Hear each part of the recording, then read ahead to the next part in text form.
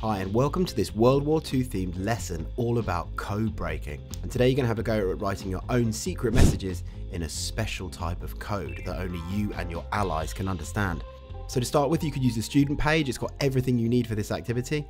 So that you can go to tinyurl.com/express codebreak, or you could scan this QR code. There's a bit of information about Alan Turing and the Enigma machine, which you might have gone over with your teacher already.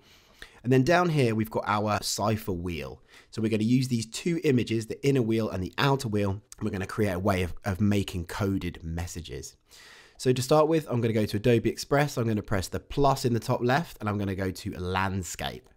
Now I'm going to go back to my student page, and I'm going to go for the bigger wheel first, the outer wheel. So I'm going to right click, going to go to copy image, and I'm going to go to Adobe Express, and I'm going to paste it. So I'm going to right click and press paste, or you could use the keyboard shortcut Control V if you feel like it. There we go, that's our outer wheel. I'm going to go back to the student page. We're going to go for the inner wheel now. This is the smaller wheel, and you'll see how this works. So we go right click, copy image, back to Adobe Express, right click, paste. And there we go, it's the perfect size, but we don't want this like white part around the outside. Now we could use the remove background tool, but it doesn't do a perfect job of it on this. I've tested it. So I'm going to select this image. We're actually going to crop the image as a perfect circle, and that'll get rid of this white part. So if you select the image and you go to crop, choose a perfect circle, and it's done a perfect job. There you go. Just click off the page. We've got rid of the white part. If I just change the background color, just so you can see that the other one has this white border as well, which we want to get rid of. So I'm going to select the outer wheel, or this white part. I'm going to go to crop, choose a perfect circle, and again, it's got rid of it. Just click on the page. Perfect. So we have our two wheels. So I'm just going to select them both. Just move them to this side, make them slightly larger, and you'll see that later on, we'll be able to get this outer wheel and rotate it and actually create a secret message. So now we've got our cipher wheel. We're going to write a secret message with that in a little bit. But first, I'd like to get a nice background image. So I'm going to go to media. I'm on photos. I'm just going to search for code and see if something interesting comes up. Something maybe that looks like a sort of secret code. This one looks quite good. So I'm going to select the image. Now it's on my page. And I'm going to press set as page background. And I think that's looking pretty good. Now, this is a World War II themed poster. So I want a couple of images which kind of give it that World War II theme. So I'm going to go to media and I'm going to search in photos for World War II. And I'm going to see what comes up. Here's a nice one. This kind of bomber. I might want that on my page somewhere. So I've just clicked it and it's appeared on my page. So I'm just going to select the image and I'm going to remove the background on this image. And it's done a pretty good job there. Now, the other thing I'm going to do is play around with the blending modes. So if I go down here, there's a couple of blending modes I can choose from. I'm going to go for multiply. I think that looks pretty nice. It's more of a background image. I quite like that it's quite dark like that. So I might just put it there. I'm going to go back to media. I'm going to see if there's any other images. It might be nice to get a person or maybe a soldier into my picture. This looks pretty good. I'm going to click on this picture here. And I'm going to remove the background of this one as well. This nice black and white photo. So I'm going to press the remove background tool. There we go. That's looking really good. So I might just put our soldier friend here maybe. Now I might want to bring him down the layers a bit. So I'm just going to drag him down the layers here. There we go. Maybe make him slightly larger like that. And I'm just going to play with the opacity. So opacity means if I reduce the opacity, if I bring this slider down, it'll make it a bit more see-through. I kind of want that code coming through a bit. There we go. I think that looks quite artistic.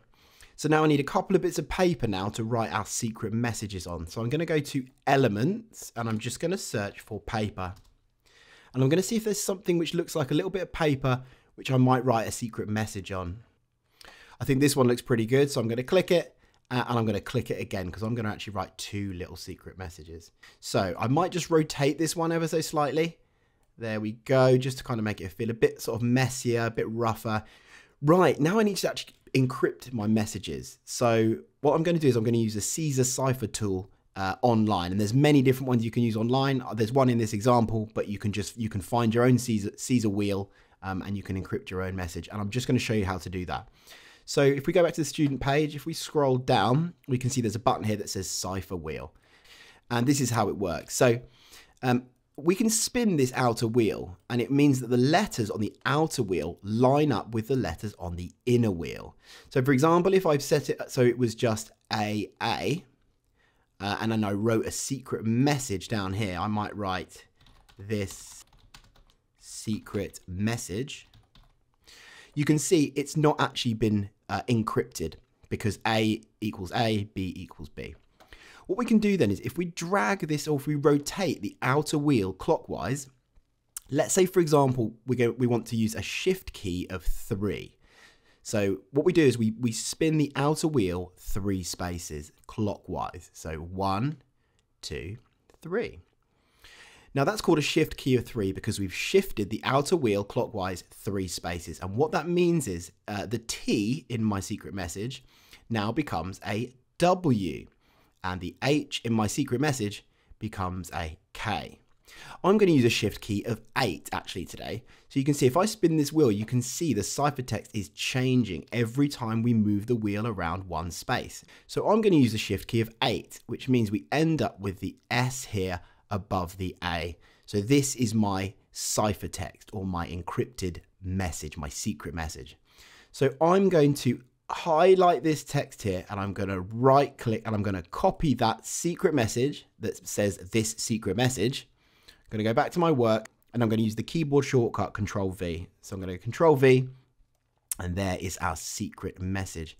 And you'll remember we used a shift key of 8. So we turned that outer wheel 8 spaces clockwise. So I'm just going to line that up, make that look quite good. And if I go back to the cipher wheel, I'm going to write the next part of my message is a total enigma. And as you can see, we're still on a shift key of 8 because that S is above the A. So I'm just going to right click, copy this bit of text, and I'm going to use Control V. So hold down Control with one hand, press V with the other one, and there's a second part of our message there. So I'm just going to line those up. So I might just think about changing the font to something which looks a bit more suitable. That's quite nice. Gloria Hallelujah. I think that looks quite good. It looks like it's sort of been handwritten almost, this one. So I'm going to select this other one. I'm going to go to the fonts here.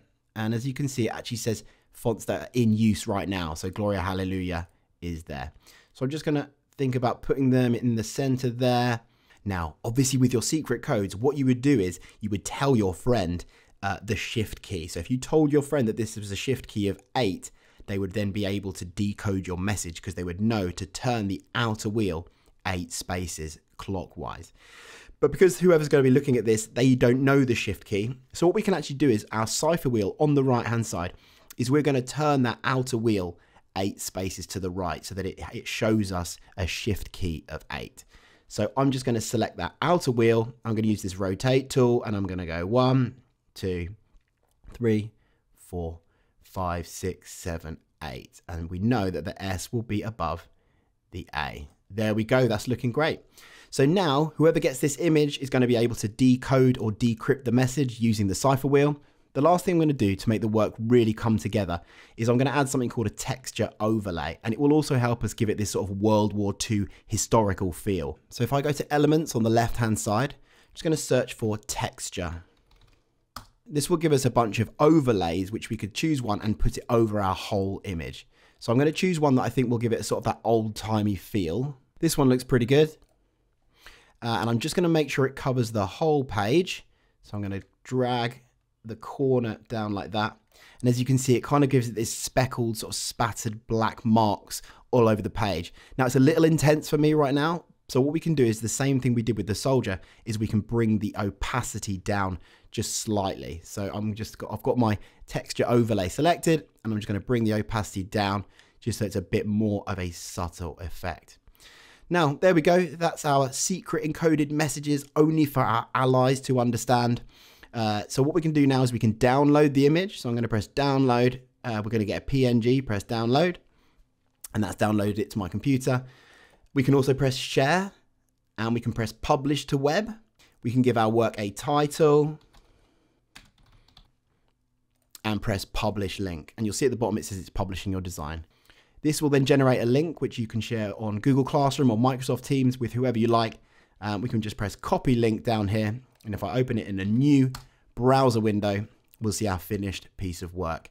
And your friends can have a go at decoding your messages.